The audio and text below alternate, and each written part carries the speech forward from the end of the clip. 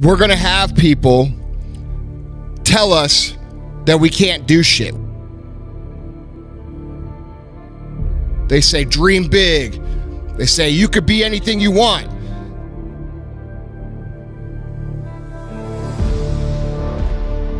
We all go through this.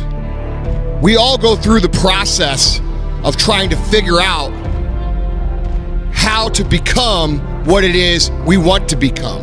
And when we're little, we're encouraged to become great. But once we get to a certain age, for some reason, the script changes. And the people who supported us now are telling us that we shouldn't think like that.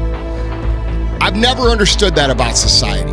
I've never understood why that is. I've never understood why people are encouraged to dream big, and then the same people come around and discourage us to not dream at all, so that we could be more like them, so that we could be realistic, we could be practical, we can be average.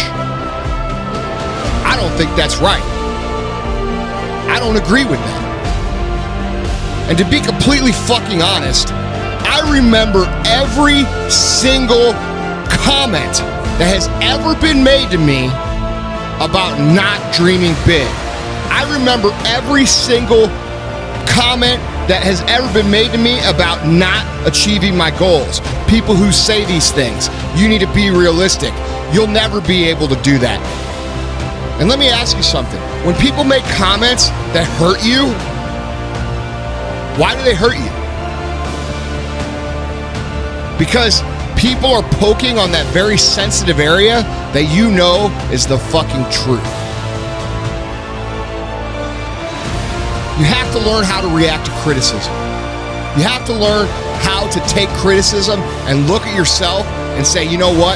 They got a fucking point. And use it as an opportunity to improve. Use it as an opportunity to get better and stronger and faster and smarter and more productive. But most people can't do that because they get so caught up in their little delicate feelings getting hurt that they can't see that what that person said has a lot of truth to it. They can't see that what that person said is actually an opportunity for you to get closer to your goals.